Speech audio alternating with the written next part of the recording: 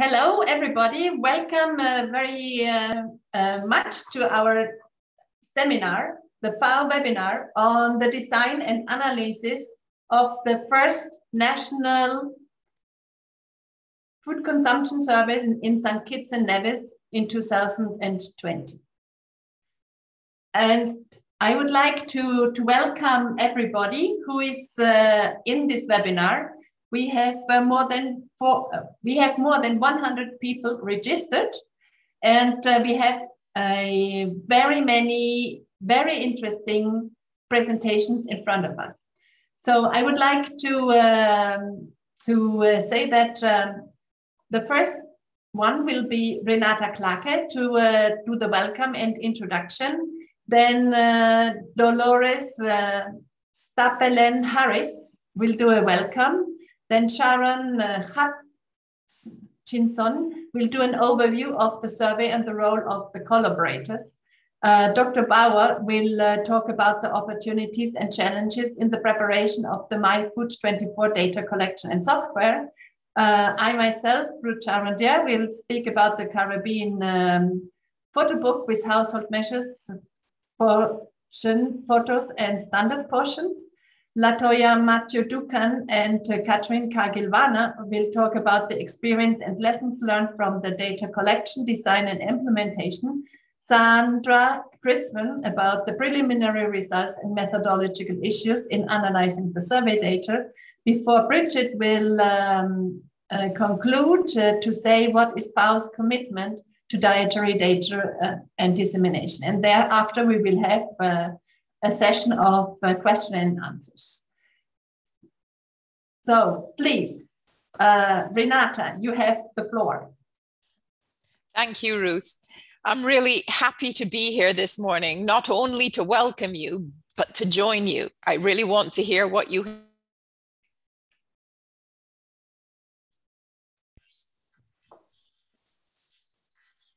Sorry about that. It's been a long and difficult road, a lot of hard work by many people to bring us here. You know, food security and nutrition and promoting healthy diets has always been an important part of FAO's program in the Caribbean. But we haven't really seen the sort of impact that we would have hoped for over the years. And when I say that we would have hoped for, or that countries themselves would have hoped for, and it's very worrisome looking at the trends in female obesity and also childhood obesity in particular in the Caribbean over the years.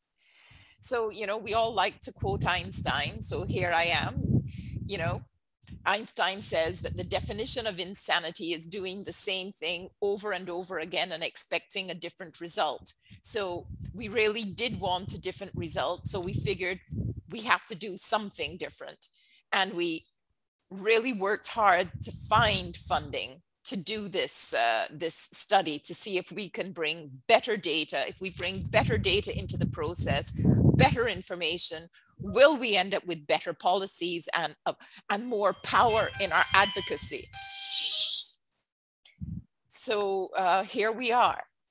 Maybe one lesson is, or I should say, there's a heavy weight on the shoulders of St Kitts and Nevis because we worked so hard to get these resources. We need to demonstrate that it was worth it, and maybe getting the next resources to continue this work will be less difficult. So there's a big focus on what happens next. What does St Kitts and Nevis do with the data to demonstrate that this is an important part to the development of good policies and strong programs and the ability to monitor impact. You know, we all get so accustomed to doing things without bothering to analyze whether it's worked, and this needs to change. So I did say it was a long and difficult path, and the difficulty, as we all know, was very much linked to COVID.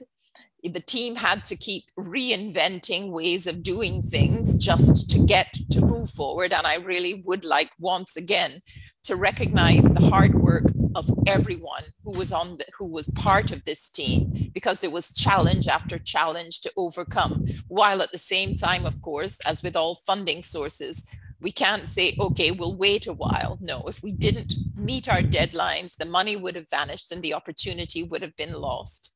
So I have said that I do know that this is the work of many, but I do want to single out two people who were there from the start.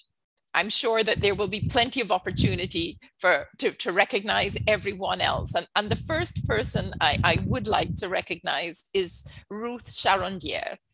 She's really been the mother of this process from the beginning. She has monitored, she has prodded, she has pushed, she has congratulated, she has supported, and when necessary, she has chastised. She's done whatever was needed to keep this going forward in a way that was acceptable to her, according to the standards that FAO has established for this process. The second person that I'd like to recognize is Latoya.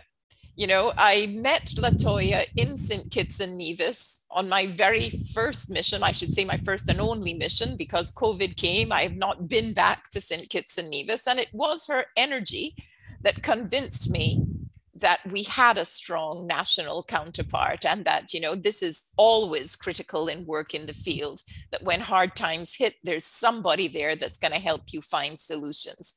So many other people have joined the team. The UE team has been incredible. I know Ruth has brought many other partners into the process. We've worked very closely with the headquarters team, and everyone has worked hard. With that, I look forward to listening to you and understanding what has happened and understanding what's next. So welcome, and we look forward to the discussion.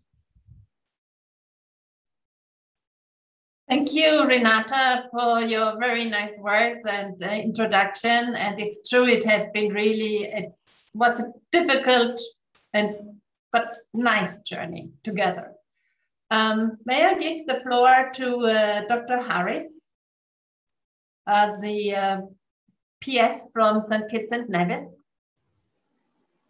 Good morning to all. Good morning. Is everybody hearing her clearly? Perfectly clear. Okay. Perfect then. A perfect way to start, and to welcome all of you very warmly to this very important webinar, seminar, however, whatever we want to call it. The important thing is that it is the dissemination of the findings of a very important survey. I want to thank all of you for coming. I also want, on behalf of the Ministry of Health, to thank all of you who have been involved in the survey and the project, from the conceptualization of it, to the participation, and to the facilitation.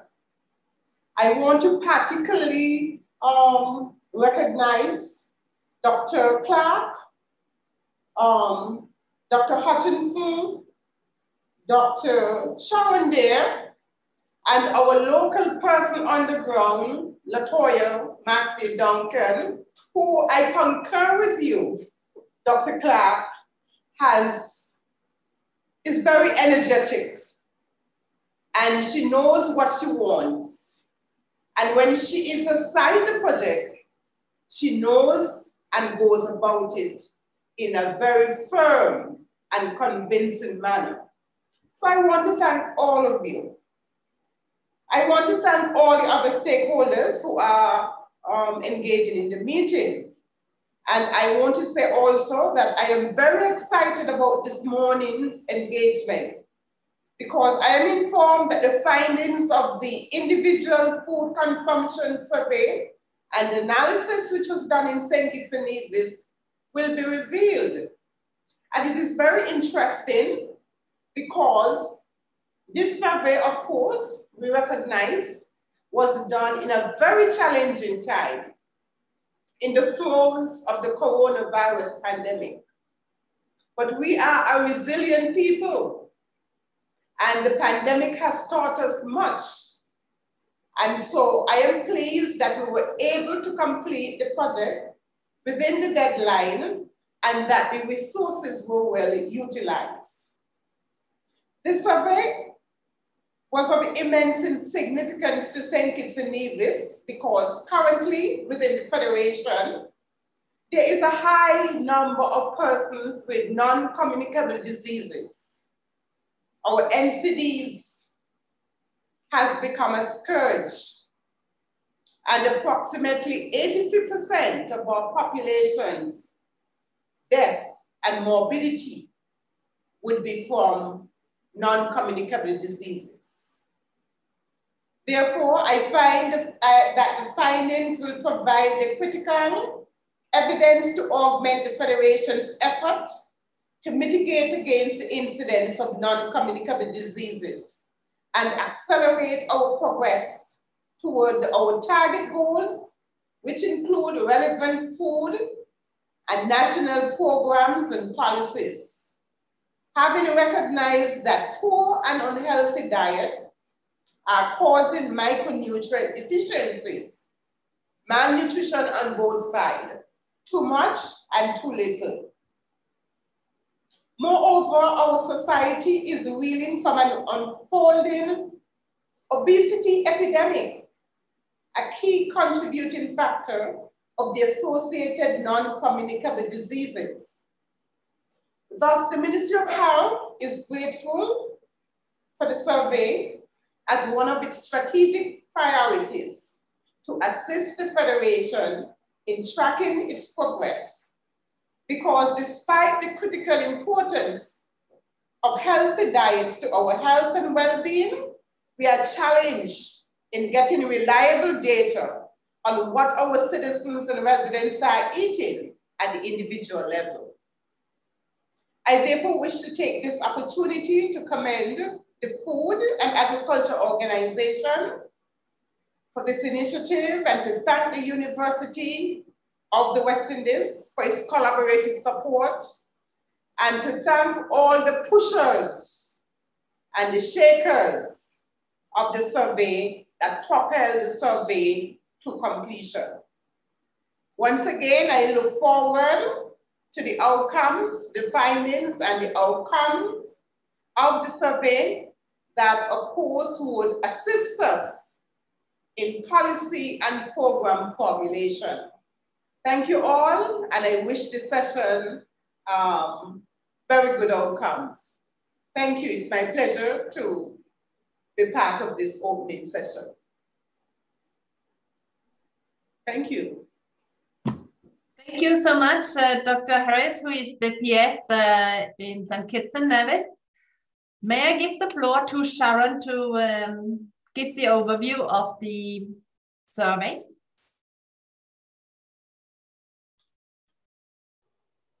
Thank you, Ruth, and hello to all the participants. I am the Sharon Hutchinson, the responsible officer for the University of the West Indies, and I am presenting on behalf of Dr. Isabella Granderson, the principal investigator, and the wider team at the university, as well as at the University of Parana, the Ministry of Health, it's St Kitts and Nevis, and FAO.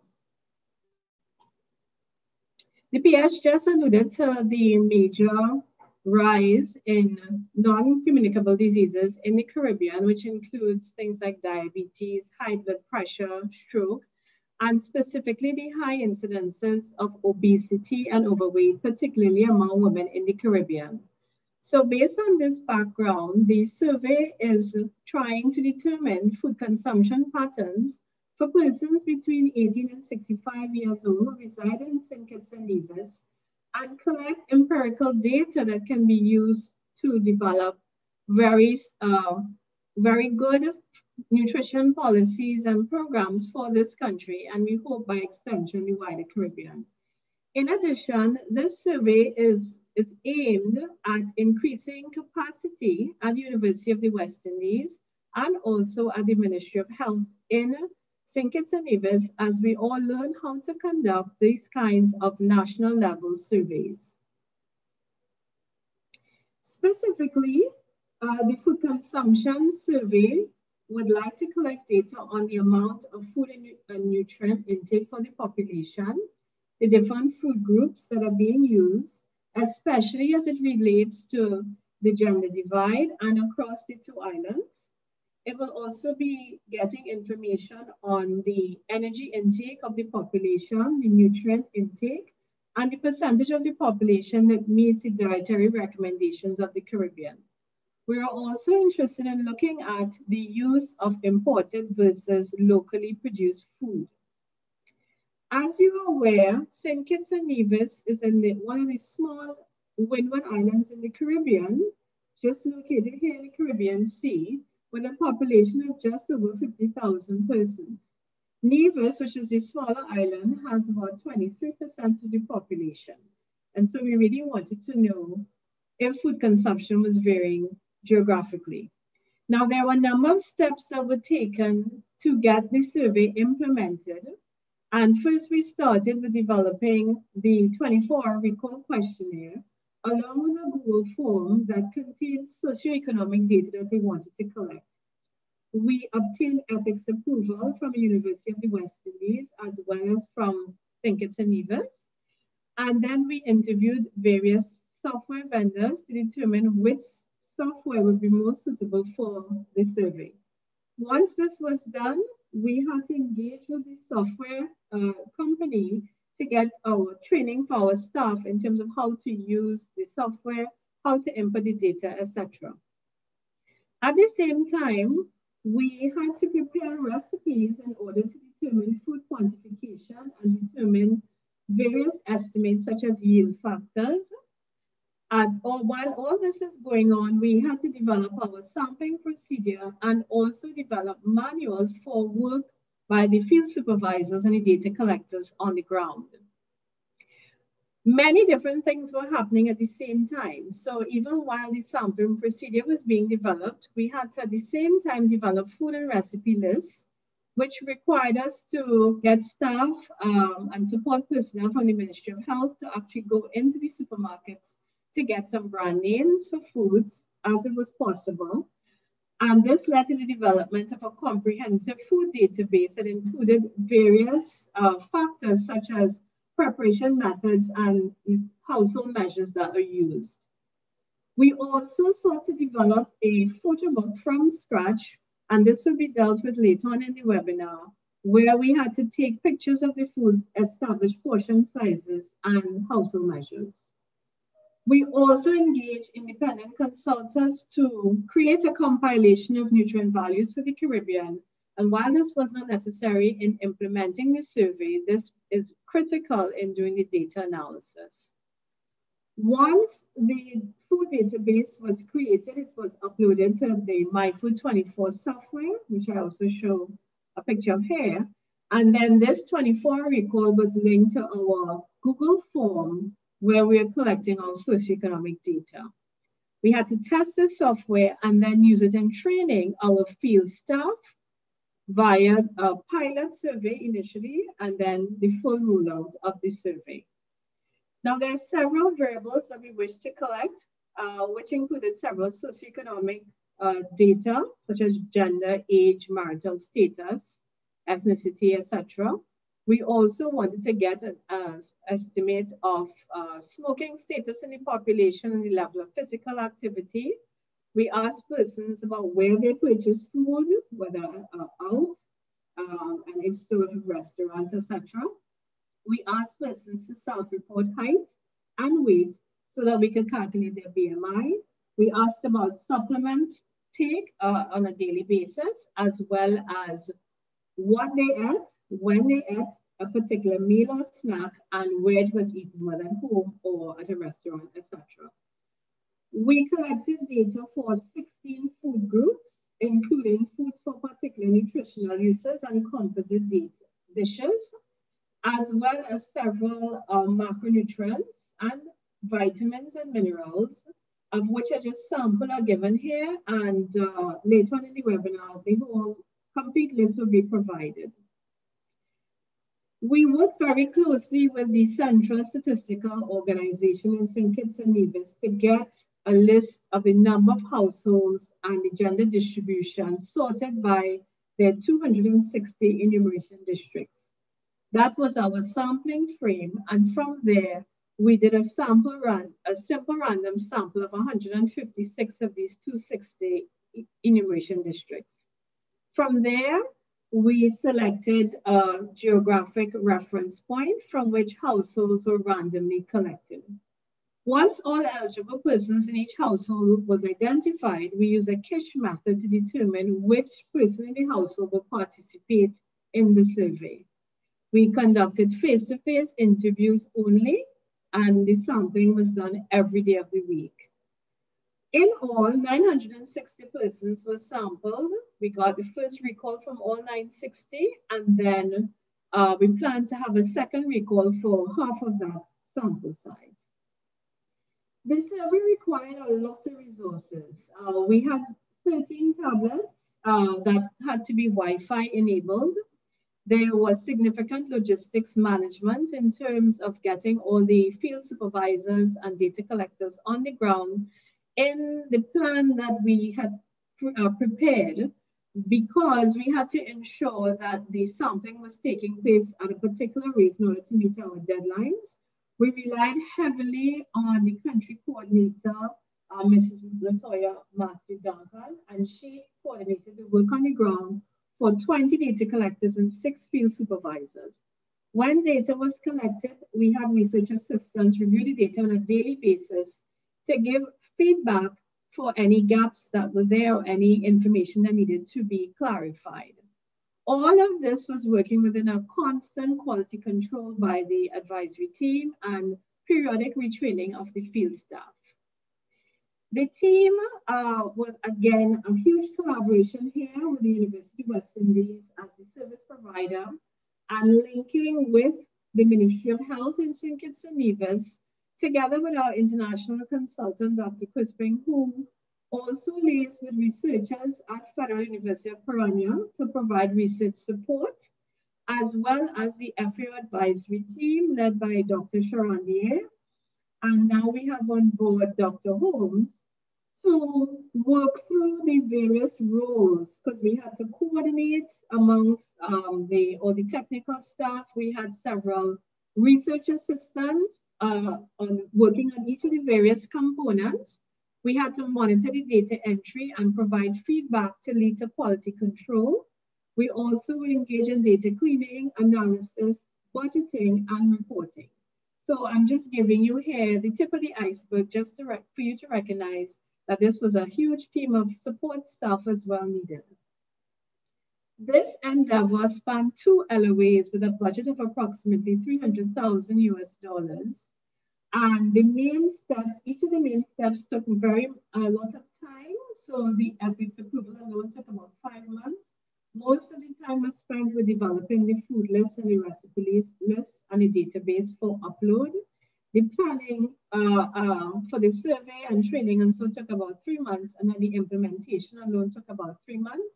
And now we're in this, the data analysis, we're wrapping this up now to get into the validation stage.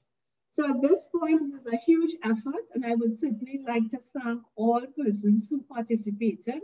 The work, as I said, is funded by the FAO under these 2 LOAs, and I particularly would like to thank Mrs. Latoya Matthew Duncan again, the country coordinator. Thank you, everyone. This is an overview of our work.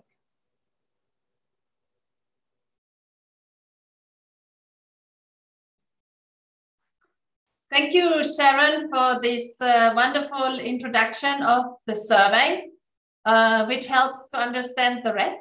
May I give the floor to Dr. Bauer?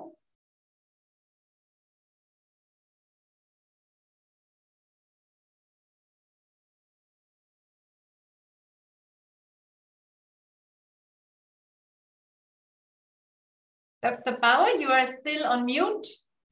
Okay. Thank you so much, Ruth.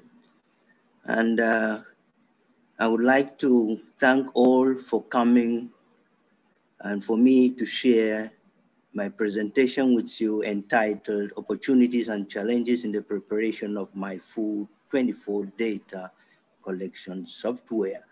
And of course, this presentation is made on behalf of the staff of FAO who were involved in this work, as well as staff from the University of Parana, Brazil, and of course the University of the West Indies. Now, why did we choose? Dr. Bauer, would you mind sharing your screen? Okay, let me see. Share.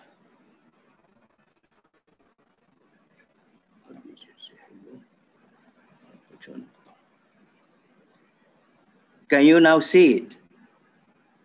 Hello, can you see the screen now? Hello? Yes, now we can see the screen. All right, all right. All right, so once again, thank all the participants for coming to this webinar. And I'm glad to share with you my presentation entitled Opportunities and Challenges in the Preparation of My Food 24 Data Collection Software.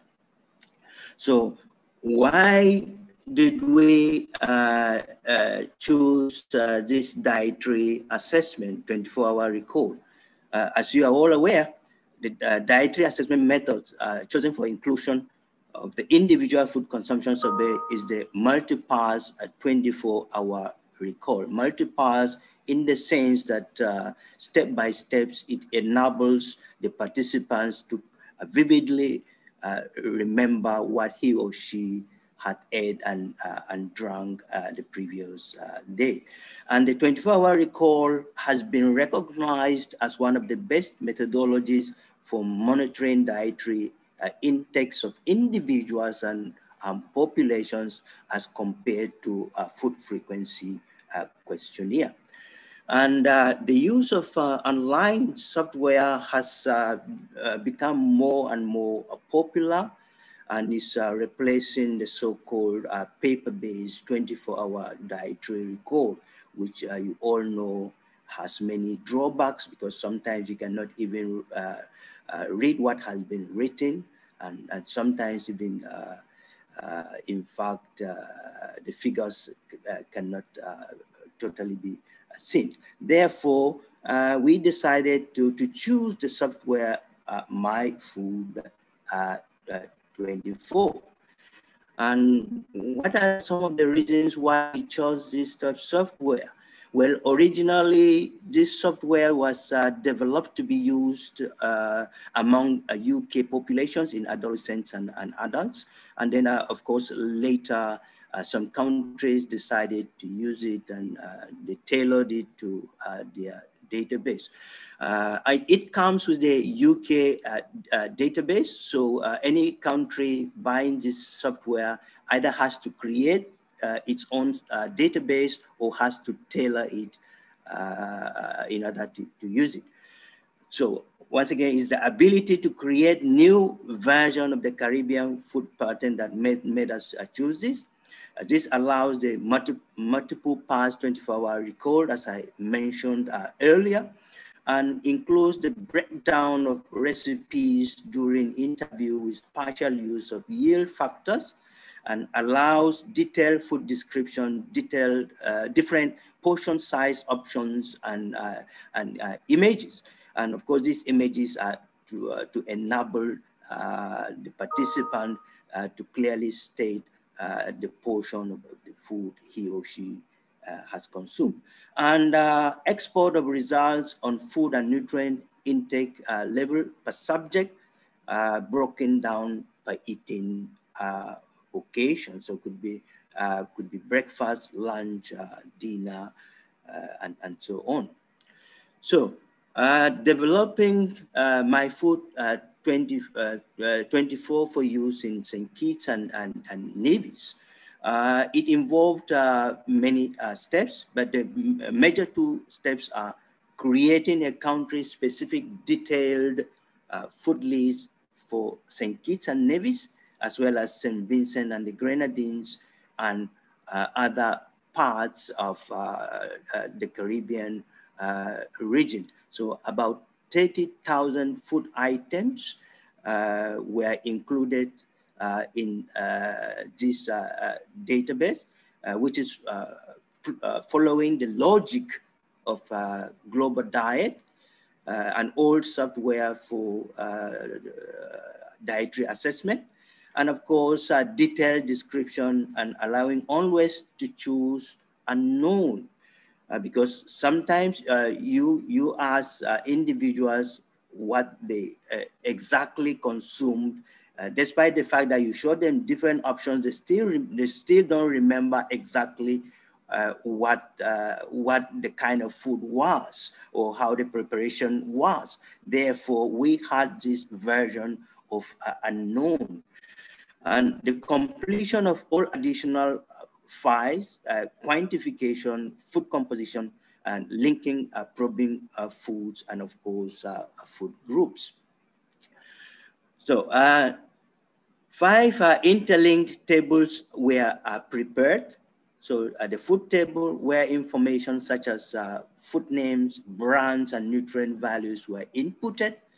And of course, food accompaniments. So these items popped up whenever a participant selected a certain entry in the diary. For example, if they select bread, then butter, margarine could pop up, or jam, means things that are usually consumed with the bread. So once again, the food accompaniments, as I earlier mentioned, then the portion sizes, individual entries were made. For example, ready to eat meals, or some can share entries if they have the same portion sizes. For example, there were multiple types of honey, all with 5 grams of teaspoon portion size. And portion groups, this is to help for the identification of at least 1 portion for a product, and groups of multiple portions together. For example, a teaspoon, a tablespoon, half a cup, and so on. So it was really extensive. So the food list file incorporated a comprehensive and extensive food description system, as you can see here. Food source, cow, goat, chicken, and so on. Preparation method, fried, baked, cooked, and so on. The physical status, so liquid, powder, and other forms. The color of fruits and vegetables, which is very important, as you are all aware. The color indicates different phytonutrients that help in fighting non-communicable disorders. And type of production, homemade or commercial, and a type of added fat, butter, vegetable oil, spray, and so on. Type of added liquid, and synonyms, for example, regional variations, which of course, you know, in the Caribbean, sometimes one food called in Trinidad, it could be entirely, would have an entirely different name in Jamaica. For example, if you talk about kalaloo in Trinidad, it's a kind of mixture of vegetables cooked and mashed up together with all the killed vitamins, unfortunately. And of course, in Jamaica, if you say kalaloo, they mean the African spinach. So we took all these into consideration. And of course, brand names. The food quantification file included the following options: household measurements, right? So the cup, the teaspoon, the tablespoons, and what is really a heaped tablespoon, what is a level tablespoon. We were really very precise in the identification of these quantifications. And of course, the result of what we've done, development of the Caribbean database, it's, I mean, My Food 24 is now fully tailored for use in the Caribbean. underpinned by an appropriate database to reflect intakes in the area of more than 30,000 generic and branded foods. And that includes local dishes and recipes. So, and you can see these are the food groups, 16 food groups, as Dr. Hutchison had in her presentation that we used. So you can see the number, quite extensive, quite a large number of them, as well as the number of the quantifications, really very huge. So you could see that it was really challenging to do this, this work. And recipe data collection and calculation of nutrient composition. So frequently consumed mixed dishes were collected from St Kitts and Nevis, as well as St Vincent and the Grenadines. Recipe information were collected and approved by the countries, and approximately 120 recipes were cooked at the UWI, and the weights of the ingredients were collected before cooking and well described as the final weight of the recipe. And the nutrient composition of all recipes were calculated using mixed recipe method. And when it comes to nutrient composition, a team of food composition experts from different parts of the world, Australia, Brazil, were really involved in creating the nutrient composition, as well as research assistance from both universities, University of Parana in Brazil and the University of the West Indies. And for all food entries to food composition data in food composition table, and all had, missing values were taken into consideration. And this collection, of course, of food composition data can be the basis for a future development of food composition table for the Caribbean. And what were the strengths, some of the strengths of the Caribbean version of My Food 24? There are many strengths, but it's not, I don't have enough time to talk about all of them. So some of them include frequently consumed foods and recipes from St. Kitts and Nevis, St. Vincent and the Grenadines, and other Caribbean countries. And collaborative efforts, as mentioned, 2 universities were involved, and you have experts from FAO, right, led by Roots. And of course, then you have the development of the comprehensive food list and recipe. So just look at the example, how deep we went in. So if you have yam, we had to mention all the different colors of the yams, as I mentioned earlier, because they have different phytonutrients. And then we had to say whether it was the yam was dry or fresh. And then the cooking method, was it fried, was it cooked? And then the type of food and the type of fat which was really used. So, and of course, local recipes that were used. So these are some of the strengths of our survey.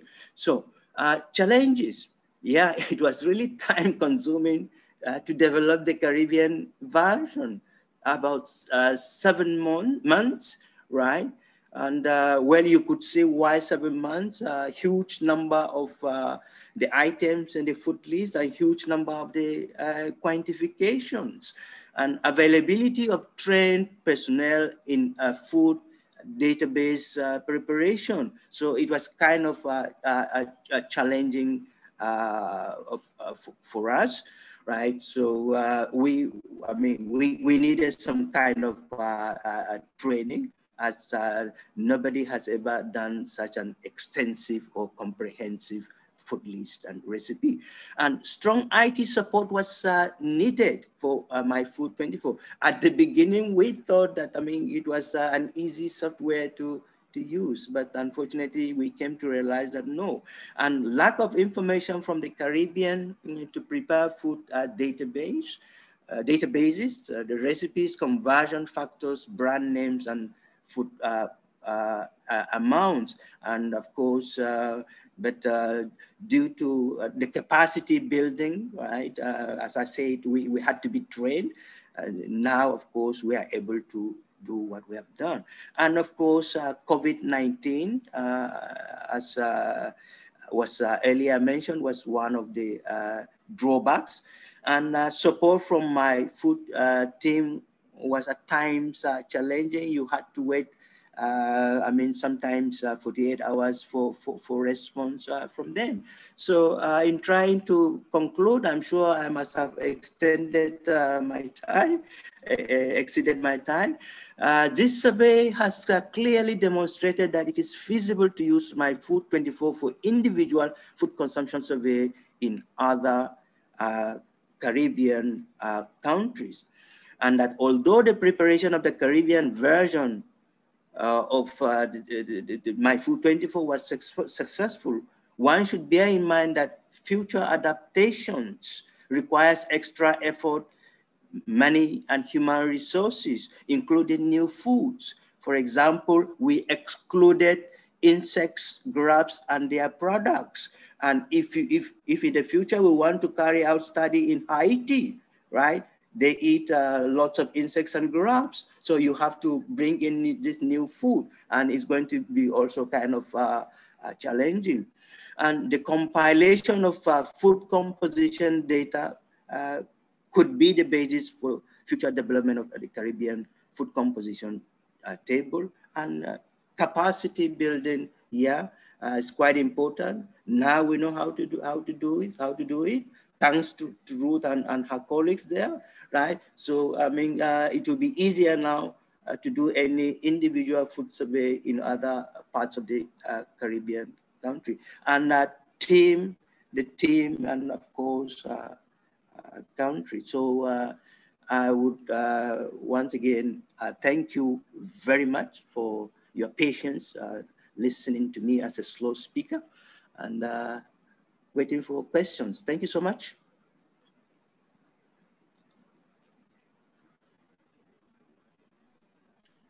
Thank you so much, Dr. Bauer, for this wonderful presentation on the preparation of My Food 24. I would like to say to the participants, you have two possibilities to share your comments or your questions. We have at the bottom, we have two possibilities, either the chat or question and answers, where you are invited to post your questions and comments, because we will have a session at the end where we will discuss and answer all of your comments and questions. And next, I will do a presentation on the photo book that we were preparing for the survey in St Kitts and Nevis. So, and again, I am presenting it on behalf of many people who have contributed, and they are the same as in the other presentations that we have seen so far.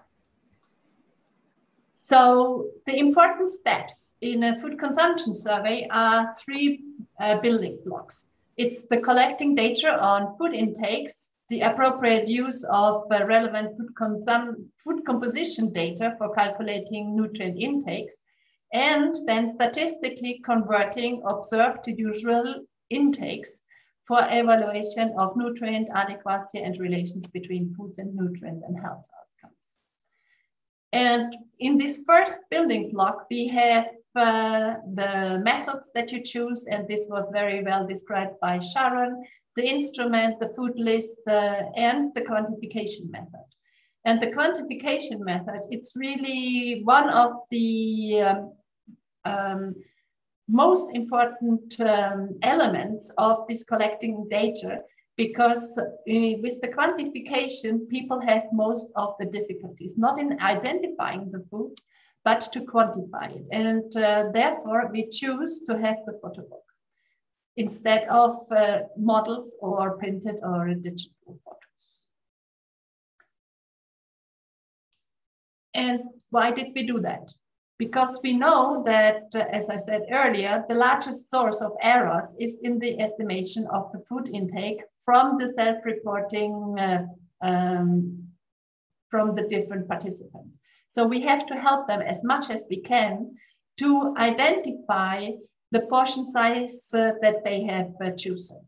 Sometimes they also have a poor willingness or memory to estimate the portion sizes, or a limited quantitative skills, or a limited photo literacy to be able to relate what they see on the photo onto what they have eaten. And the other building block of error is the interviewers. If the interviewers is using the portion size estimations incorrectly, then we have a problem. And this is why Sharon explained we have had really extensive training. And also for the foods, there are some foods which are easier to quantify and others are more difficult. So the large errors of food are in those where we have a high value but a low weight, for example, for leaves, or depending on the shape of the food. So the best to identify is really the single unit solid food, much more than the amorphous food. So why did we choose a photo book instead of photo models? So it's much easier to be carried by the interviewers, but less volume and weight. And there is the possibility to display it in the software that we use. And in our case, it's MyFood24, and to show it into the computer. And we can have a much wider range of quantification possibilities. In addition, we have the possibility of the household measures, where we not only can see I have had 1 glass, but what is half a glass or 1/4 of a glass. And it is also much cheaper. So how did we develop this photo book? So we took the photographs and always in the same standard way. The size and number of the portion sizes were between 4 and 6. The order of the presentation, it's always increasing. It's always the same angle to take the photographs, always the same background, always the same reference objects for scale. And between the different portion sizes, there must be a visible difference so that people can easily say, I have had portion 2 or portion 3. And the other thing was as well, is to choose the fraction of each portion size. So instead of saying I have had the portion number 2 of the photo X or Y, I could say I have had 3/4 of this photo. And all this, what we have done is based on the guidelines which are published by IAC, and Dr. Crispin is the first author of that. So how did we do it? First of all, we defined the food list and the recipe list. And of them, we decided for which we will need a photo and for which one we won't. So we came up with 225 common foods, including 25 recipes for which we would need to have a photo. And because we choose 121, it is obvious that some of the foods can be estimated using the same photos. We got the permission from the Brazilian photo book to take some of their photos serious, and we have had the rest be photographed in St Kitts and Nevis. Most of them, and some of the photos did not come out that well, so we needed to reduce them in UV. Then we defined the food groups into which we will put the photos, and we prepared then the photo book, including the editing and the layout, and we printed some 20 books to be used in the survey. So what is the content? First of all, there is the background, and then there is the objective. First, our first objective, obviously, it was that we use it in the individual food consumption surveys in St. Kitts and Nevis. Then we included it in the My Food 24 version, and it can then be also used in other Caribbean countries. So when they decide to do a survey. And we thought it's not only useful for the survey, but also for nutrition educators to teach individuals about the portion size and to have a better idea of how much they can eat of what. Then the next part is the description of the development of the photo book, then instruction how to use it in a survey as well as in nutrition education. Then we have the photo index and the photos, as well as the weight or volume of each of the photos. And at the very end, we have the plate size in real dimension. So the content. So we have three types of photos. One, the first part is the household measurements with the fractions. There are 37. Then a series of portions, as I said before, between 4 and 6. And then we have food portion standards, which is, for example, different types of apples or coconut dumplings. And on the pages with the household measurements, we also have a real size meter in centimeters. And all the photos are grouped into 8 food groups. And here are some examples. So you can see these are the different classes that are frequently used in St Kitts and Nevis, but also in the Caribbean. So, and you can see that for each of the classes, we have the fractions, and you can see how many centimeters they are. And it's the same with the spoons. And here is the meter that I was talking about. And at the annex, you will see that for every glass, what is the volume? And in this case, every household measurement is only in volume. And you can use the FAO Infoods density database to convert then the volume to the weight of the food.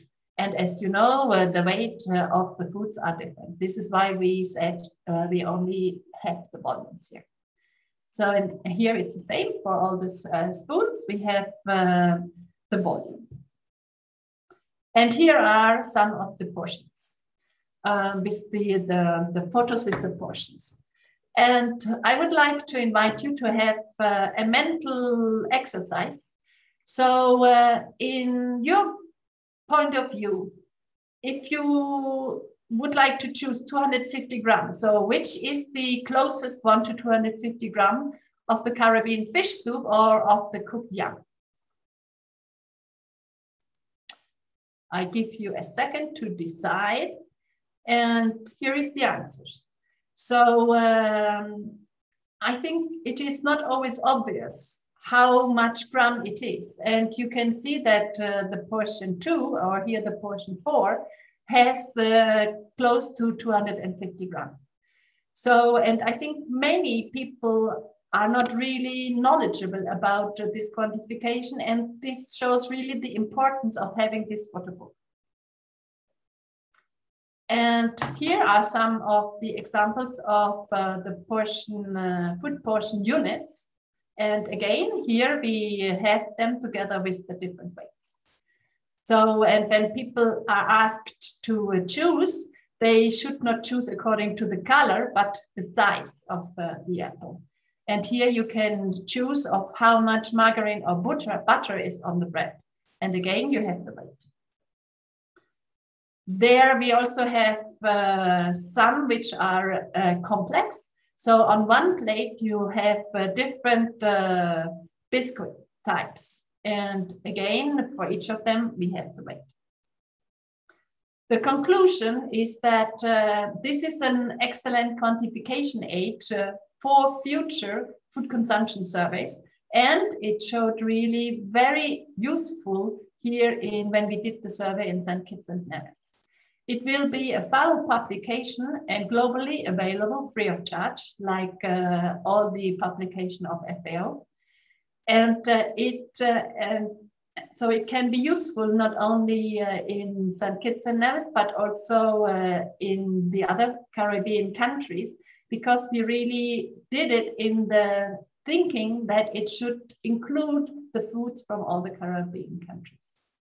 So, and the volumes and the weights are very helpful to know how to translate the photo, the amount on the photo. Yes. And with this one, I would like to close and give the floor to Catherine and to Latoya to explain about the field experience.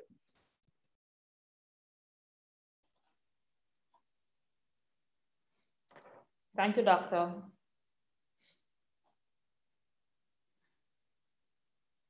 Good morning, everyone.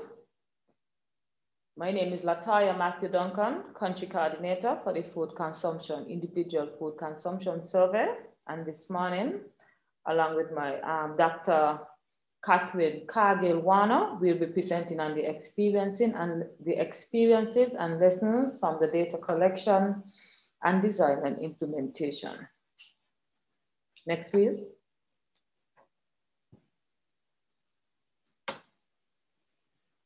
Outline.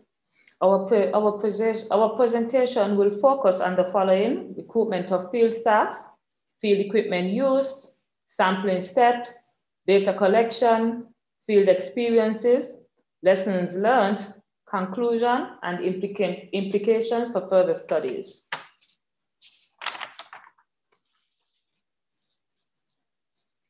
Enumerators were selected from various departments within the Ministry of Health, as well as a pool of experienced interviewers and unemployed citizens with computer literacy in St Kitts and Nevis. 85% of the enumerators were involved in previous government surveys. 10% were involved in surveys of similar nature. Most recent survey was the Community Health and Nutrition Household Survey conducted in 2012 under the Farm to Park project. The final team comprised of 20 enumerators who took part in a week training held in October 2020.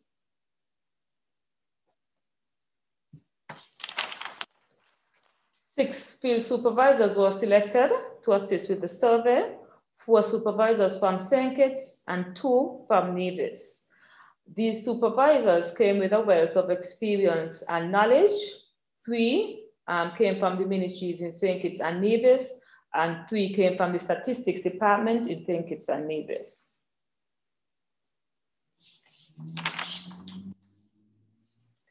Prior to the start of data collection, the following survey material were issued to field interviewers. The field supervisor was responsible for ensuring that the field interviewers had adequate supplies of the materials needed during the time in the field.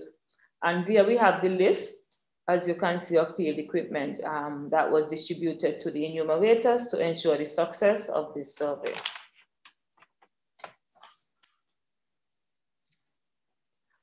Here we have the multi-stage sampling design that was used. In step 1, which is location, as you know, the survey was held in St. Kitts and Nevis. We had in step 1, selection of enumeration district as well as random sampling. In this step, in St. Kitts, a total of 6 participants were chosen from each enumeration district, and they were selected randomly. This was done similarly in Nevis. However, 8 participants were selected from each ED in Nevis. In step 2, selection of households, systematic random sampling. In this step, the selection of household was the responsibility of the field supervisors using systematic random sampling. And the final step, which is step 3, selection of individuals, as well as the KISH method, using the KISH grid. Once a household was selected by the field supervisor created a listing of all the persons in the household that are eligible for the interview process. From that listing, the grid is used to identify the individual who would be interviewed. The field supervisor is then responsible for obtaining written consent from that individual who was selected from that particular household. And the field supervisor additionally schedules an appointment for the interview, which will be carried out by the enumerator or interviewer.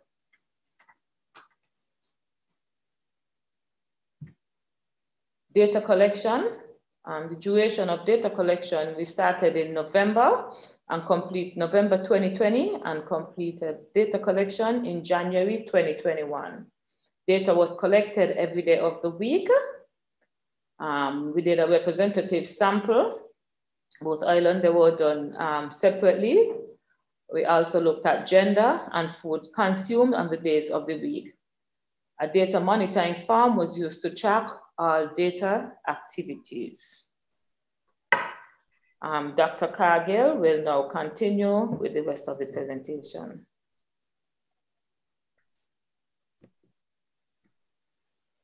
Good morning, everyone.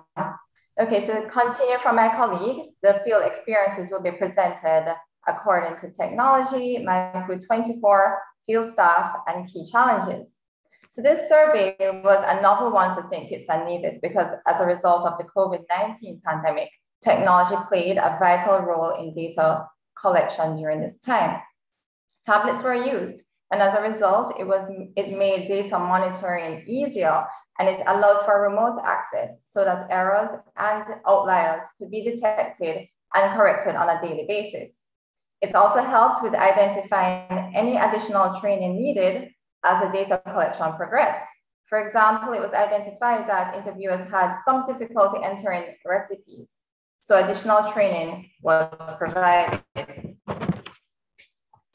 With regards to the Caribbean version of MyFood24, again, this was a new concept for collecting and entering food data, which was complemented by the photo book, as it gave the participants an opportunity to visualize their portions or quantities of the foods consumed. However, the one-week training provided was found to be insufficient as the survey progressed, and it was noted that our training was required to allow the staff to become more familiar with the photo book, the complex food list that comprised of 16 food groups, with one food having several variations, as mentioned in Dr. Bauer's presentation. Then there's also the cultural diversity, whereby the same foods have different names across the regions. For example, a popular one was pilau in Trinidad, would be called cook-up in St Kitts and Nevis, as well as food preparation and cooking methods used. Something to note with MyFood24, being a UK-based company, there were time zone differences which affected diary dates generated initially. And so we had to bring it to their attention so that it could be adjusted. In addition to that, the company upgraded the software during data collection, resulting in format change, which caused glitches.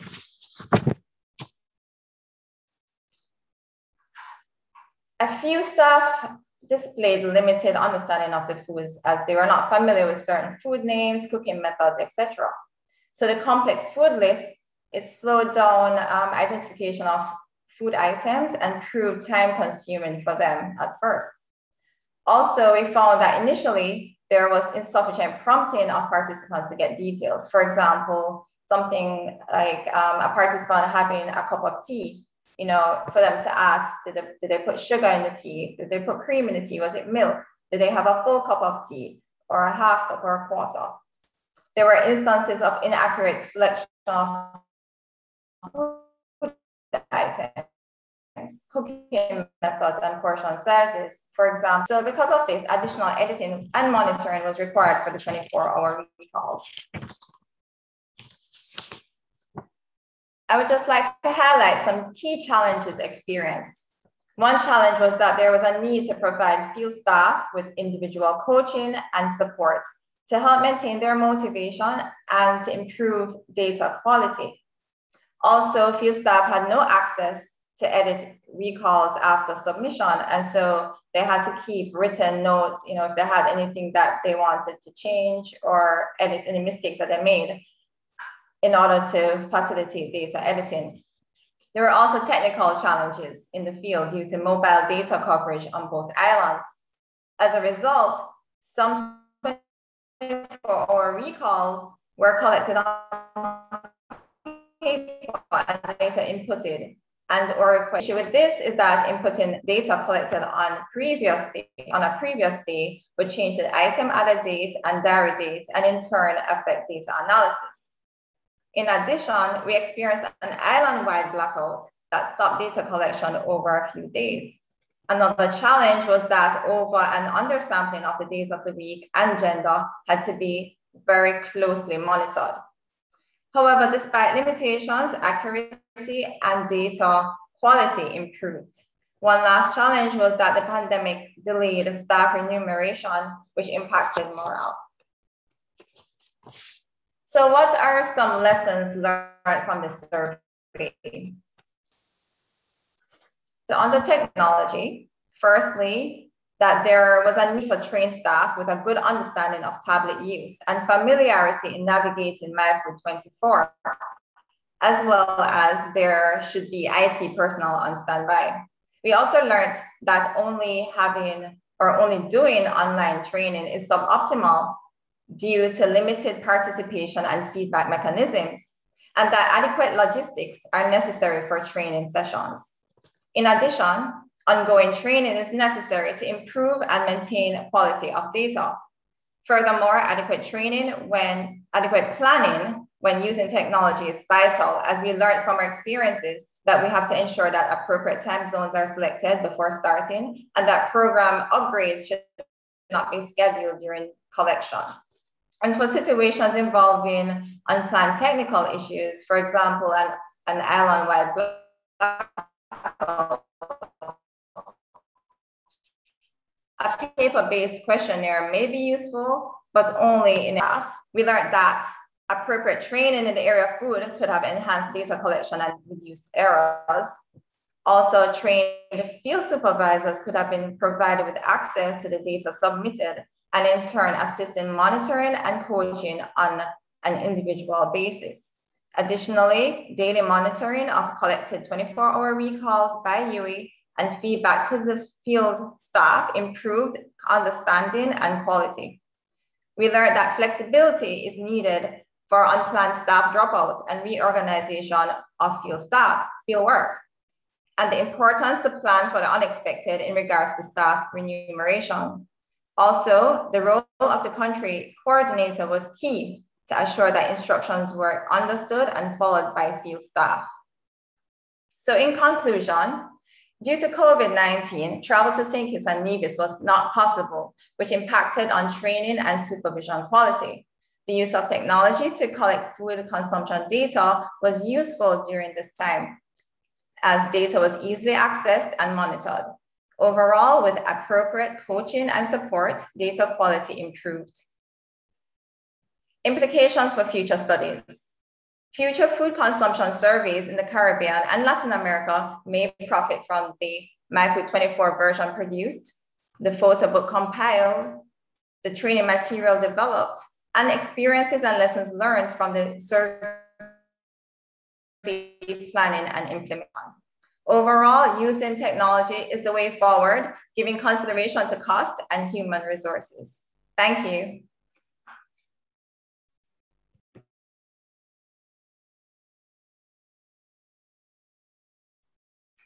Thanks a lot for this insight in how it really worked on the ground, and about all the lessons learned, which are many more than this one. And as Sharon said, you know, it's only the tip of the iceberg.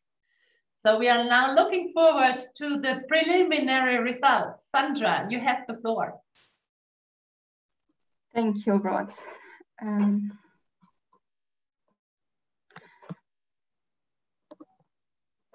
So it's my pleasure to share with you the preliminary results, the methodological issues, some of the methodological issues in analyzing the survey data from St Kitts and Nevis. So just a snapshot of what you have heard. We had 3 months of data collection.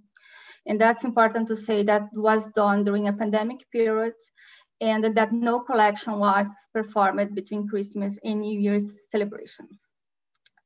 We initially had the aim to collect the data from 960 adults with expected proportions between the 2 islands and from men and women. And actually we achieved 1,500 adults in the final sample size. And this is because we had the challenge of getting the right proportions for men and women in the 2 islands. So both, this number has both information from 24-hour recalls and the general questionnaire. From 40% of the sample, we also have a second 24-hour recall, which will allow us to adjust for within-person variability, take into account the day-to-day variation that we know is important in dietary surveys to estimate usual intakes. I also would like to highlight at this point that the number of quality controls were performed on a weekly basis as well. So apart from the individual quality controls case we mentioned, we had weekly reports to see how the data collection was going on. And that actually made us to drop some individuals even before the survey was finished and replaced them by new subjects. This minimized certainly the number of implausible values at the end of the survey. So in terms of sample characteristics, we have a proportion of 74% of the sample coming from St Kitts and 26% from Nevis, which was expected. Age mean of 43 years old, being 59% of them being women, 95% African descent, 79.4% were employed, and about 62% had a high secondary school completed. The other proportions were divided between low educated individuals and higher educated individuals higher than secondary school. The number of persons in the household were on average almost 3 persons per household. And in terms of household monthly income, we had a distribution among low incomes and higher incomes, going down when income was a bit higher. If you can see in the ranges of $3,000 and $5,000. 32% of the sample size did not wish to provide this information or did not know. When you look in the health and lifestyle habits, you will see that about 6% of the sample declared to smoke, 38% declared to be supplement users. In terms of physical activity, 47.7% reported having mild physical activity, about 20% moderate, and about 25% vigorous physical activity. And then an important result of our survey so far is the high BMI status. Values that we encountered. If you see here the yellow and the gray parts, we added up to 65% of excess body weight. So considering overweight and obese proportions. And this is what's expected, but it's a high proportion that we observed. And it's also important to acknowledge that this is coming from self-reported data. And as also expected, the proportions were a bit higher for women as compared to men. When you look at the food purchasing habits, this is an important aspect that we wish to say more apart from the 24-hour recalls, because we're not sure how we would be able to collect good quality information about this from 24-hour recalls, considering that people may not know how the food was produced or sold to them. We asked them if they were purchasing local produced food, generally speaking, and 96.5% said that yes. And the types of purchased local produced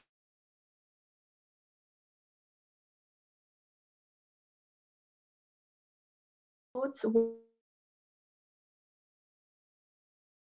were above about 90% for fruits, vegetables,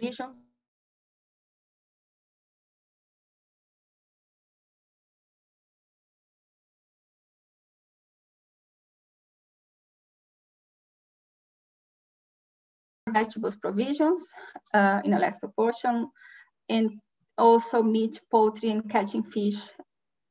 Can you hear me well? Because I just got a message here that my internet is unstable. No, it's fine. So you were lost a little bit, but we saw what you were talking about. Okay. So this is information about the local production. We also asked if you are buying foods from the supermarket, just to make sure. And as expected, 95% said yes, and a little proportion no. Now going into the details of the 24-hour recall assessment, I just would like to mention a few aspects of the pre-analysis of the data. Again, after the collection was finished, a number of other quality controls were performed to identify extreme values and assess the plausibility of the data. Just as an example, here we had excluded 7 recalls with no justification because of low reports, and no recalls were contabilized to present more than 4,000 kilocalories. Another aspect that I also would like to highlight that we have just finished and will be considering in our future analysis is the recipe disaggregation. Because although my food had the possibility of disaggregate foods or to build recipes during the data collection, we had a number of standard recipes that needs to be broke down after the collection was finished or need to be ready for data analysis. And the procedure was developed for allowing proportion of ingredients, including water, which is often underestimated, to be merged with the reported data. And this will allow us to have better assessments of the food group level. And also for the matching, this assessment, merging of data between consumption and composition that was already mentioned, was performed by food consumption composition specialists following FAO in food standards. And I'd like to acknowledge that although the number was very high, about 30,000 food items, this was done in a very, with quality controls in a very good manner. And something that was done during this merging was to allow for grading the matching quality between consumption and composition, being 1 exact match, 2 best available, and 3 calculated. And when we look into these numbers coming from 13 food composition tables, we see that we observed a 63 exact match between the consumption and composition data, 21% best available, and 16 was calculated, mostly for recipes. And why I'm saying this is because when we look into that the number of foods that were actually reported in the survey, that is of course much less than 30,000, it's 2,161. We see that we found a very good match for 84.3% of the survey, which is higher than the total table, total compilation. And about 16% of this matching is considered to be of less quality. It doesn't mean it's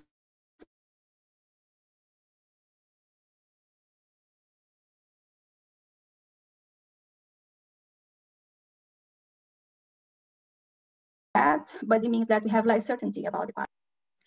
So talking about the distributions of the day of the week, we are aiming to have a more balanced representation, but it was very challenging to actually get the proportions of men of the islands in all other aspects we needed. And at the end, we have an underrepresentation from Thursday to Saturday, which needs to be taken into account during the data analysis.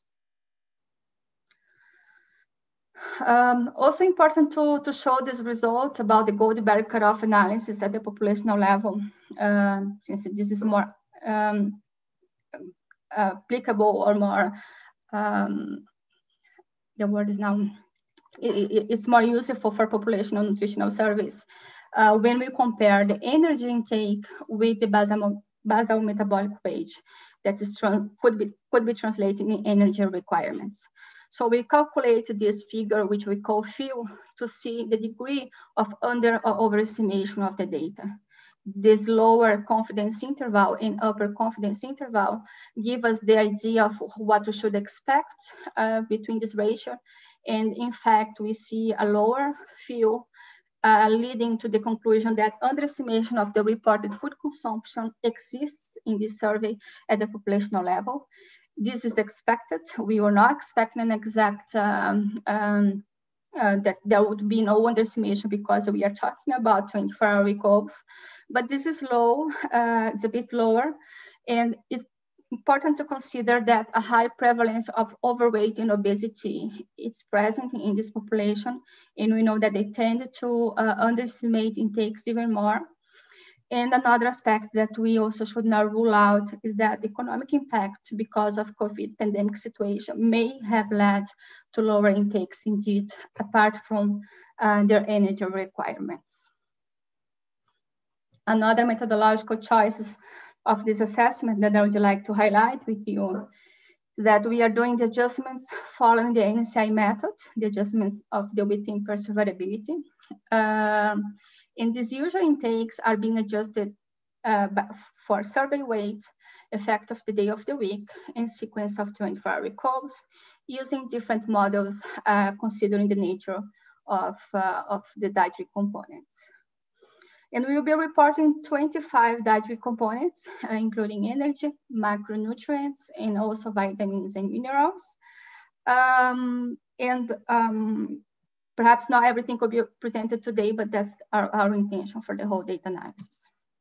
And the last consideration here is that when you look at the food composition data coverage, consider that we will always see some missing values in these compilations. We found above 98.5% of completeness of the data.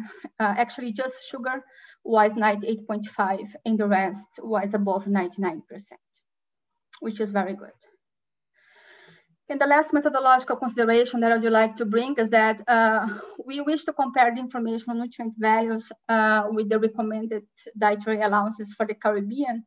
But it's important to recognize that this recommendation is a bit old and is focusing on the RDA, which is more appropriate for the individual level assessment. And because we are looking at the populational level assessment, we'll be considering these other references here. We are still defining this choice, but so far that's what we have been considering. So now looking to some of the results of the 24-hour recalls, you'll see that about 93% of the sample population reported having breakfast, which is something good. And then we have high proportions for lunch and dinner.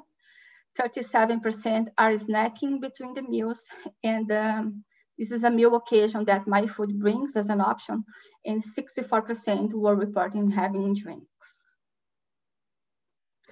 When you look at the energy intake on average, or look at the median total sample, we see a low intake, as we already have expected from the Goldberg values, about 1,400 kilocalories. This is comparable between the islands in terms of median. And of course, we observe a higher consumption for men as compared to women.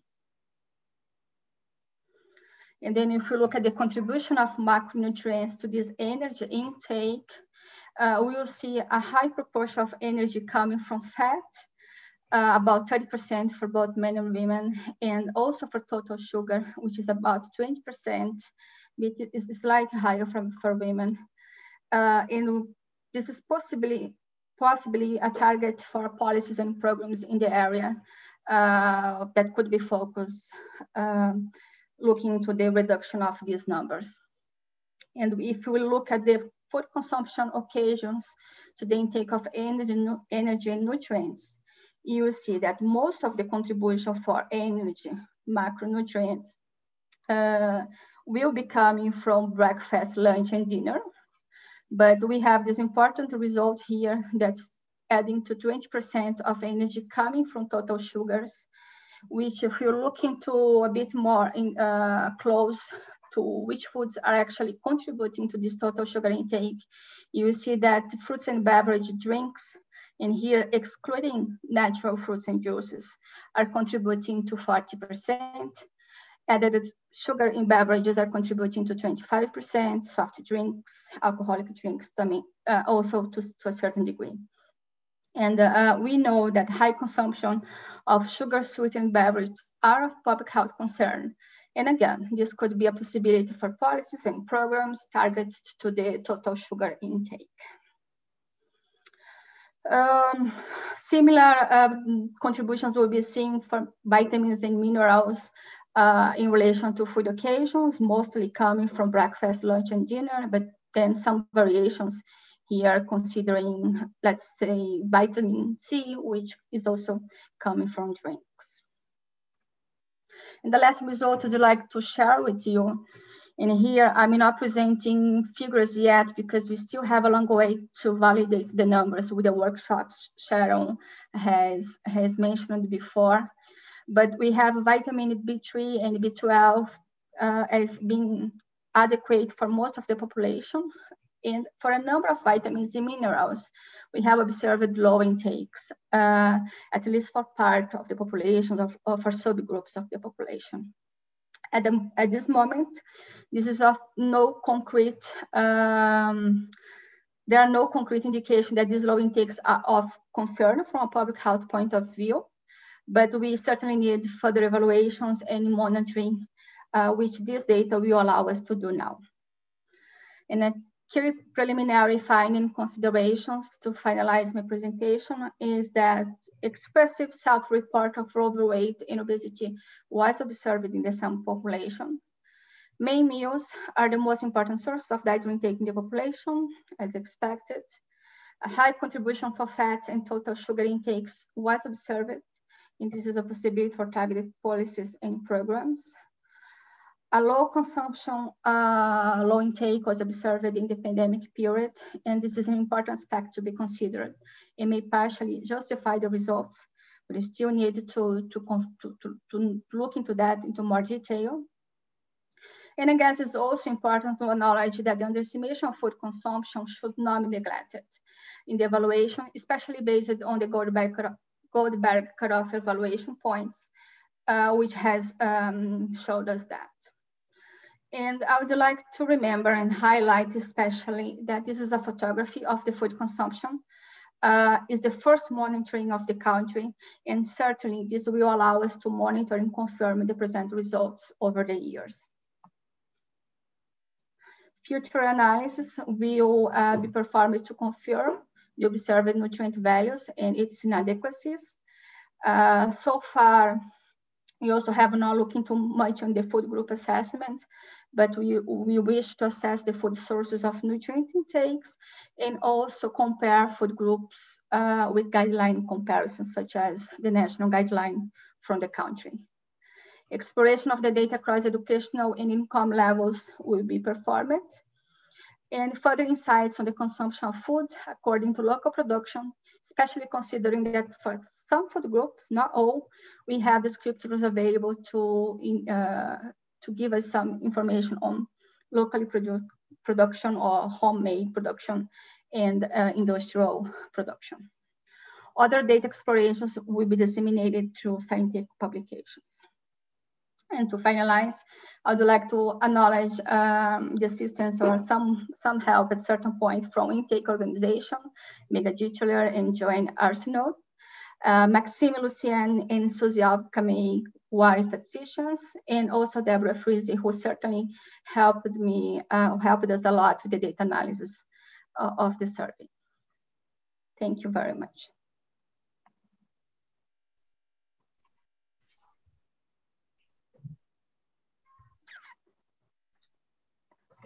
Thank you so much, Sandra, for giving us an insight of the preliminary results of this exciting survey. May I give now the floor to Bridget? And may I remind everybody that you can, if you have any questions or comments, please put them into the chat or the Q&A. Thanks very much, Ruth. Sandra, would you mind just stopping the sharing of the screen, please? Yeah, I'm trying. Oh, now I found. There we go. Thank you. Thank you.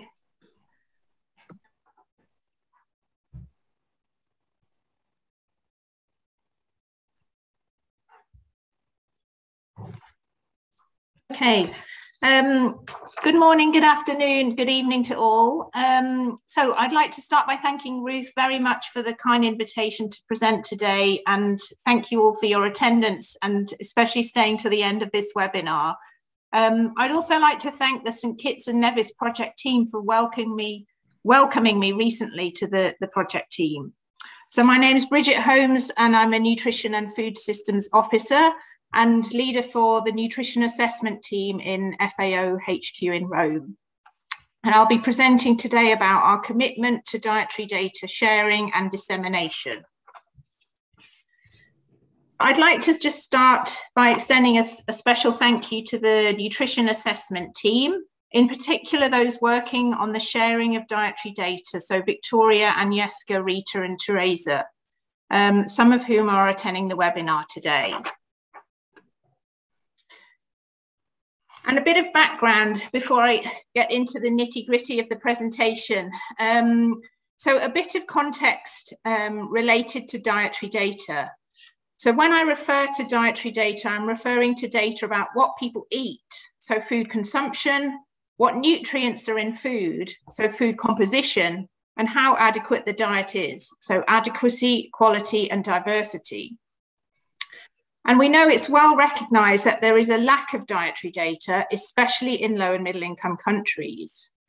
And it's the aim of the Nutrition Assessment Team in FAO to accelerate data sharing, maximize data use, and create a robust global evidence base on which to develop policies and improve nutrition.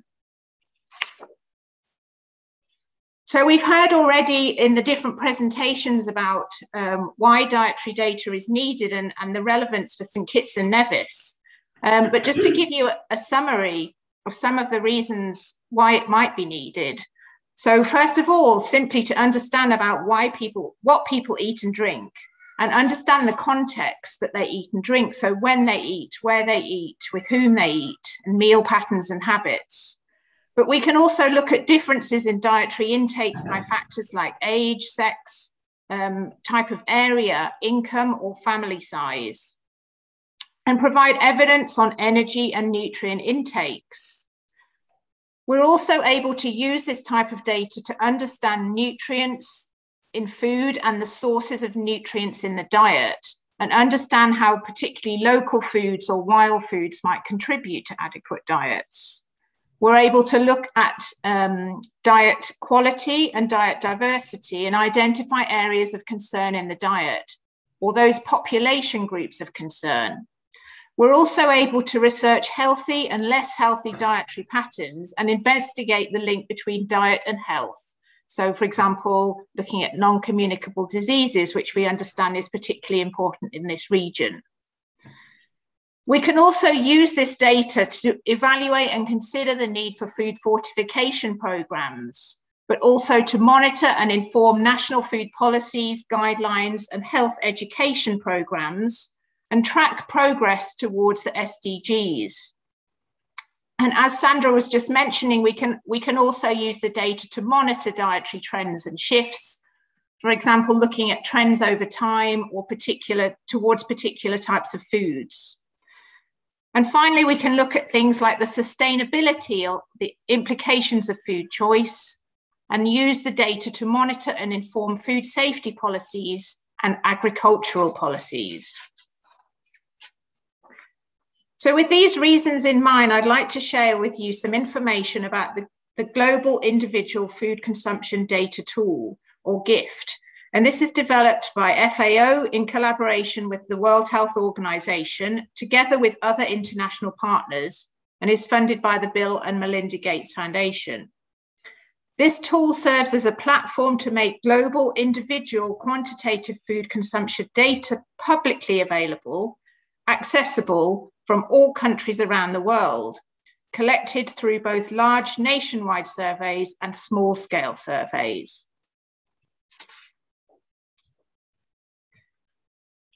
So there's different types of data that we can include in this platform, but we focus on data that is collected using 24-hour recalls, which was the method of choice for the St Kitts and Nevis survey, or food records. But we only include dietary data that was quantitative, so where information was collected on amounts, and covering the whole diet, so where we have information on all foods and beverages consumed. The data that we include must already be matched to food composition data and amounts and nutrients reported as consumed. We also ask that the data for recipes is normally disaggregated into single ingredients. And we have a limit of at least 100 subjects in a survey. But we do include data sets from national, subnational, or small scale data sets, depending on the country. There's several possible outputs that you can obtain from the platform. The platform essentially provides food-based indicators for nutrition and food safety, infographics and visual representations of the data, and these are particularly adapted for non-specialized users. We also share metadata summary statistics, and microdata is available for download and further analysis, with a particular focus on low and middle income countries. So the example screenshots you can see here are just illustrating the kinds of outputs you can achieve from the platform. For example, you can look at very high intakes, which are relevant for food safety. You can also understand more simply contribution to the daily diet from different food groups. And another example here, for example, we can use the platform to look at the sources of micronutrients and macronutrients in the diet. And this illustration is just to show you how that would look. So to date, we have metadata available on nearly 300 surveys worldwide, and microdata available for 24 surveys, as you can see from this map taken from the platform. In order to share these types of infographics, there's several steps that need to be followed. And this slide illustrates those steps. So the first step for us is to identify the existing data through our networks and through searches. We then validate the eligibility criteria, for example, the sample size and the method of dietary assessment used. Once data owners agree to share their data, we undertake a comprehensive data harmonization process, which involves coding the data using a system called FoodX2 developed by EFSA. This allows the classification and description of foods using a common language across databases worldwide. Sometimes this type of FoodX2 coding is carried out by the data owner after training by FAO and checking by the team. In other cases, this is carried out by the team themselves. But for both scenarios, there's a lot of interaction between the data owners on this. And then at the end of the process, the data can be shared through the platform. So just to highlight where we are now with this development of the platform, we're hoping to expand the work that we've been doing, and we aim to disseminate microdata for at least 50 data sets in total by the end of next year. And we're continuously working to expand the metadata inventory of surveys. We're also working to create new infographics on dietary adequacy, diversity, food safety, and environmental impact. And this will further maximize the use of dietary data. We're working on developing methodological protocols to share and improve the platform technology. And additionally, we undertake regular capacity development activities, including extensive training, giving to key stakeholders in countries on the use of their dietary data, and training on data harmonization for data managers. And we've trained over 200 data managers to date.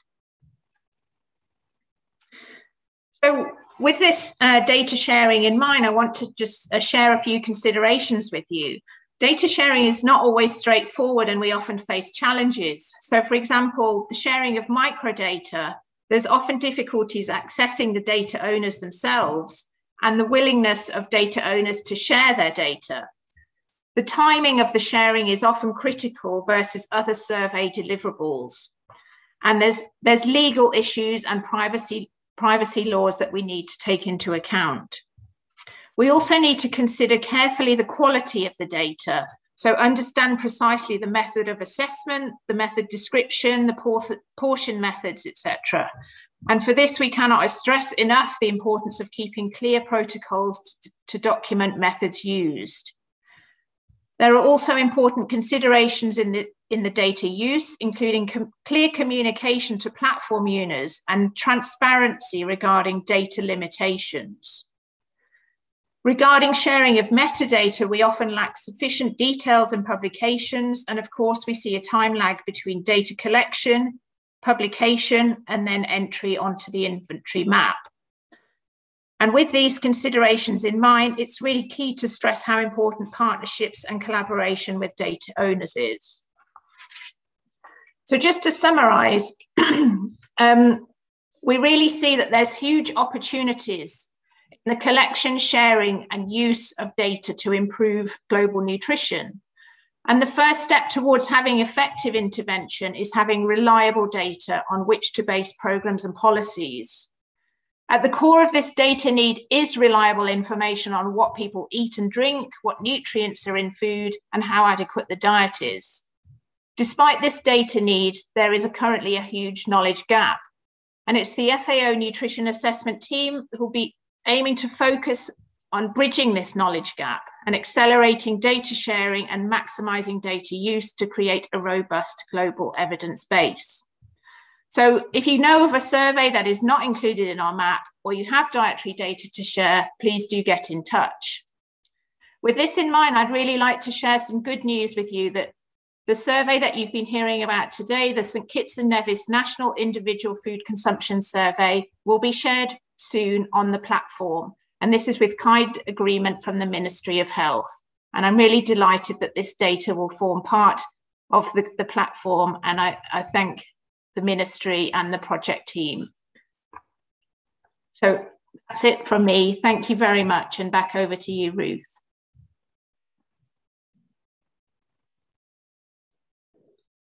Thank you so much. So I think we have now seen the data flow from the very beginning to where it could end up. So in the FAO WHO gift platform. So thank you so much. And I would really like to thank each of the presenters for to be in time. Very interesting and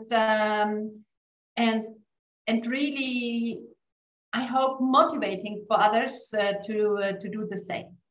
So we are now in the section of question and answers, and we have some questions. So one of the first one is, will the presentations be available? This webinar is recorded, so, and it will be published on the FAO website, so where you can find it. We will not share the presentations as such, but only the recording of this webinar. And then we have a lot of questions on regarding of My Food 24. So as an NGO, would I have access to My Food 24? And if so, how much would it cost?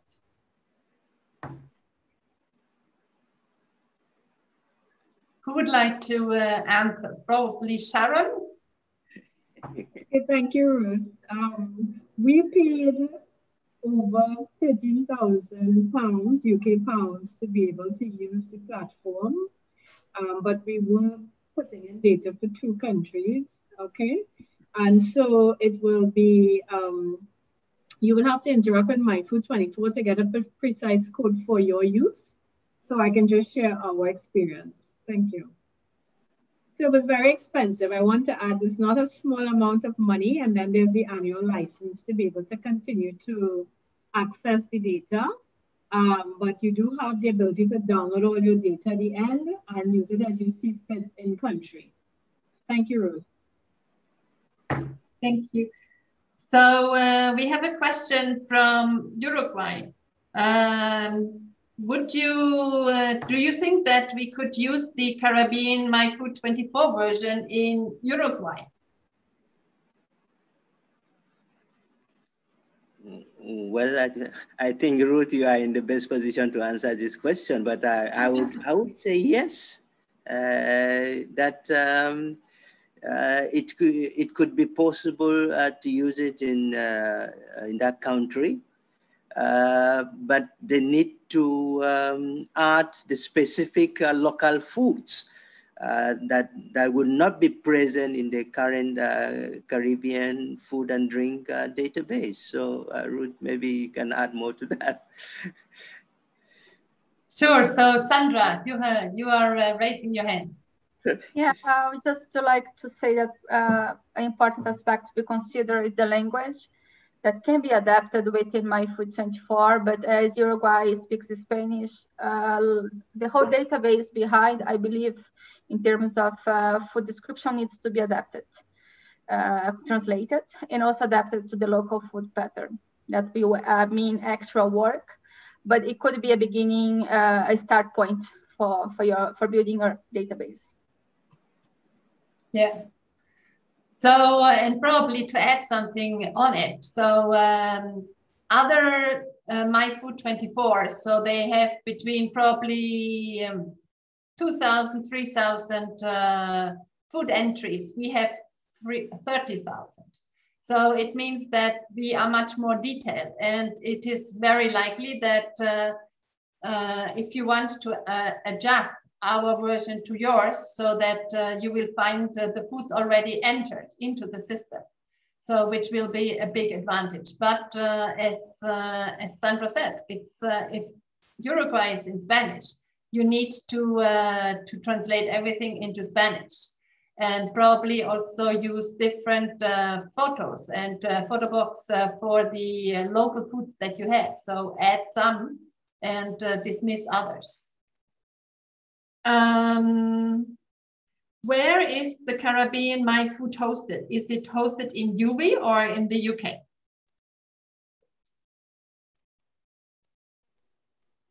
It's hosted in the UK. Coming out of MyFood24, they maintain the platform that all the information resides on. What we're in a position to do is download the data. Once it's collected in the feed, it's immediately translated online, and so that we could get that immediate recovery of data.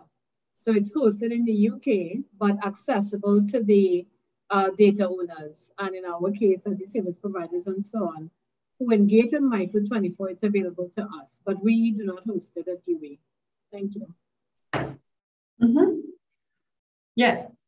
So, how many people worked on the preparation of MyFood24? Well, I think the responsible officer, Dr. Hutchison, is in the best position. All I can say is most likely taking into consideration the senior technical experts, the junior technical expert, people from FAO, and our consultant, research assistants from Brazil, as well as at UWI. I would say about 20, but for precision, I would like to ask Dr. Hutchison to entertain that question. Okay, so I put an answer in the Q&A area just for the development of the information that went into MyFood24 to allow us to have the survey implemented. We utilized 6 experts, 4 support persons, including IT, and approximately 10 research assistants to help with the data entry.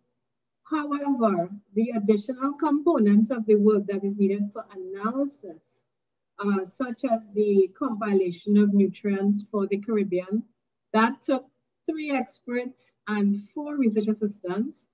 Data analysis required additional experts, such as the statisticians, the data experts, etc. So that it depends on which aspect of the work you are talking about. As I mentioned, there are many different activities were taking place simultaneously, and we brought on additional expertise to work with us as we went along. I would say that for getting the survey implemented, those 20%, but for the entire work, it would be at least 9 experts and 27 people on the ground in St Kitts and Nevis, plus more than 15 research assistants engaged in various activities at different times. Just to give you an idea of the scope of the team that was needed to execute this work. Thank you. Thank you. Ruth, can I say one thing? There is Janet. Janet has written something. Can you see it, Ruth? Yes. Let me. Okay. Yeah. Yeah. So to answer also the question from Uruguay. So Janet Kate, who is the mother of My Food 24. She said that they are developing a new tool in Peru in Spanish. So this could be helpful as well. For the other question is, did you ask if COVID impacted on food intake? Was there a specific question in the questionnaire about that?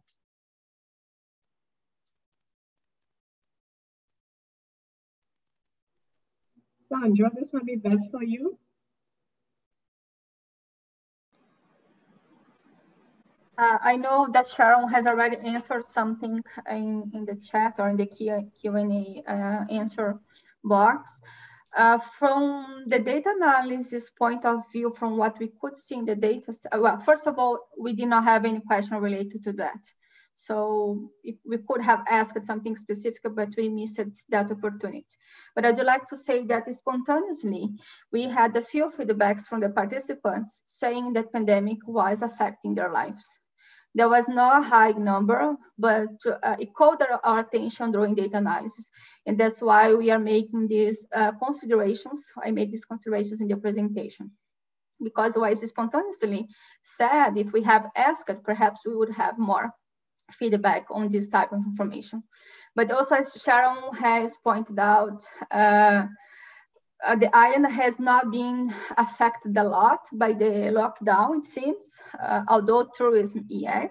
I guess we need more time to talk to the country to validate all this information, to be able to say what's the implication of this to the results we are presenting.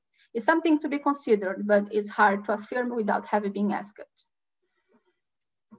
Mm-hmm. Yes.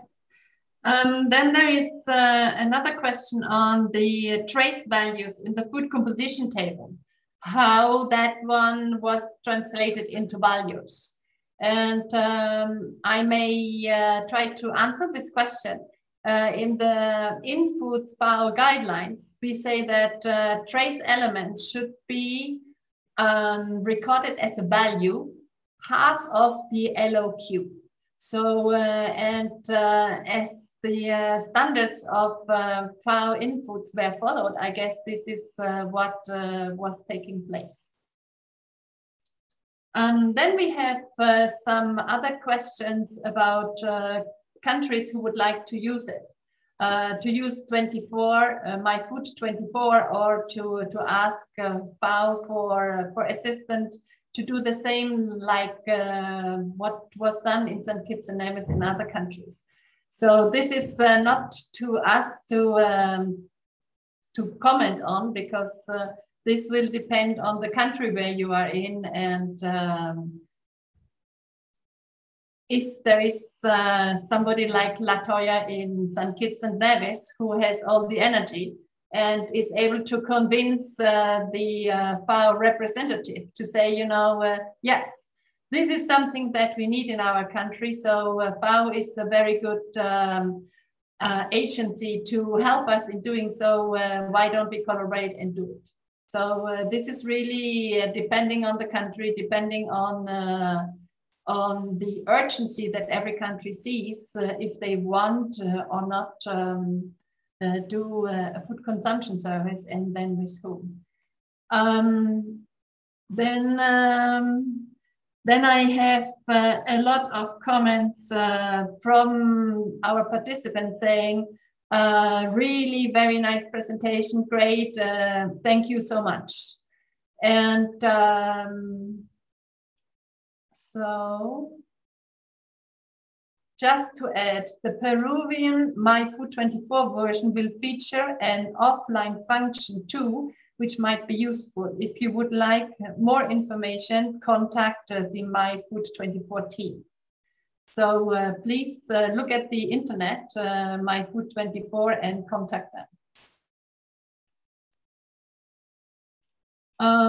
With this one, if we don't have many more, if we don't have any additional questions, which I don't see for the moment, there is one. I'm leading a national dietary intake survey to take place in July, November in South Africa. We are concerned about the impact of COVID on dietary intake as unemployment increases, and we had several hard lockdowns, and there is another way. So yeah, so COVID is always the last year. I think COVID has had implications a lot for the whole world, and even for the dietary assessment. So it's for sure it will impact, but we will only know in the future how it impacted and to which extent. Ruth, may I just say a few words to this question from South Africa? I would suggest that the food security assessment could be performed along with the national survey. This is something we do in Brazil with a scale that is easy to answer with a few questions that will not add a lot of burden in the assessment. We have not considered that for St. Kitts because we did not expect at that point that food security would be a problem at that level. But thinking now about the pandemic and that some countries are doing that, I would highly suggest to include this kind of assessment, which is about 14 extra questions, and it will result in the degree of food security in the country.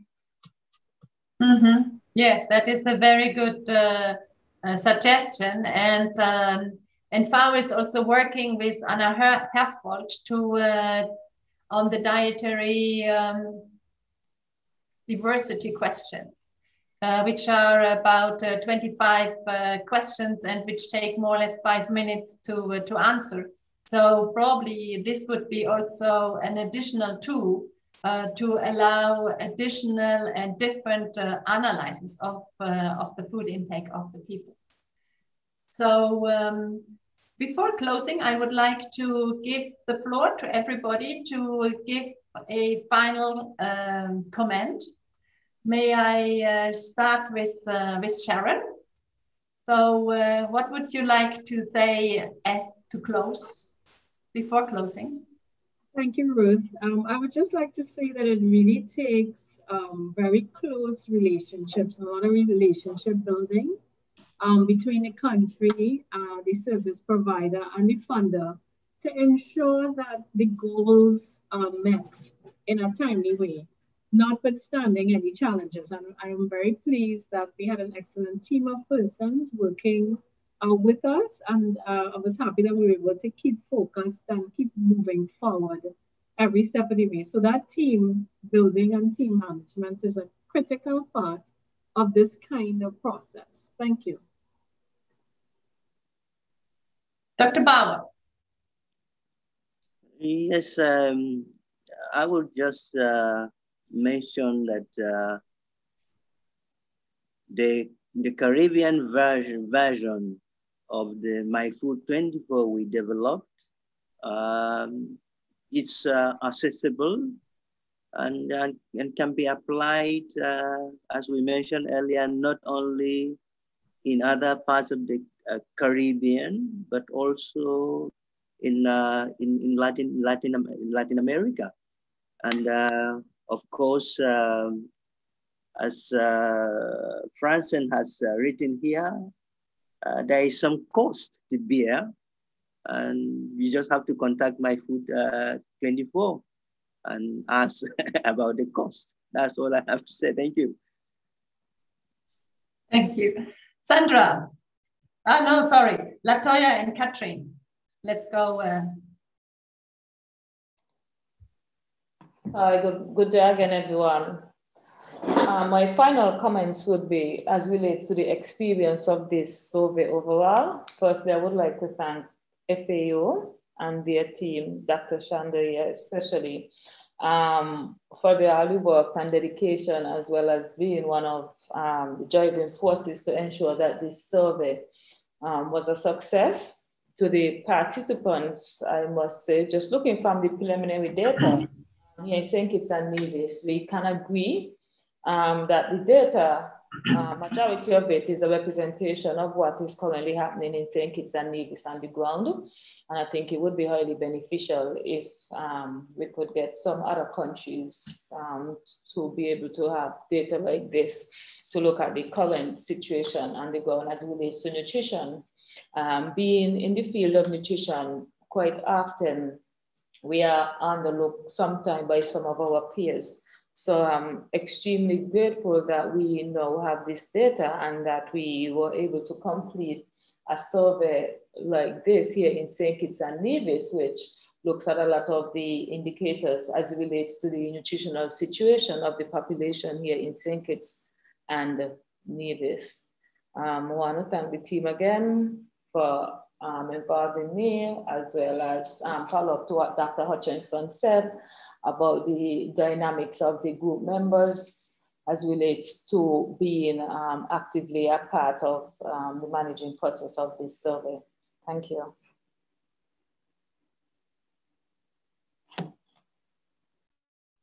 Catherine? Well, to add to what Latoya said, I would just say that for me, the experience was wonderful working with St. Kitts and the team there, collecting data. It might have seemed, challenging, but it was so rewarding to get good data at the end. Great. Isabella, would you like to say something?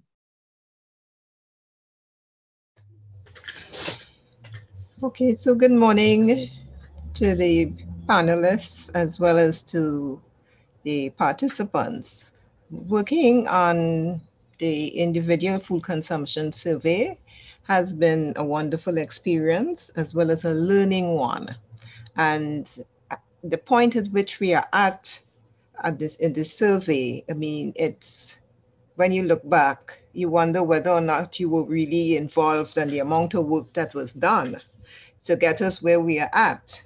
How important the collaborations with each and everyone, the camaraderie with everyone as well. Yes, there were moments, however, you bypass those moments and we know that there was this goal that we had to achieve and we got it done. So today's webinar to me has really put things in the context, and it has brought us to that. It's not the climax as yet because we are still working on other things.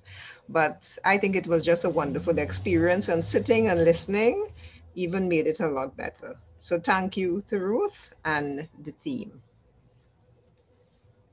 Thank you, Isabella. Bridget.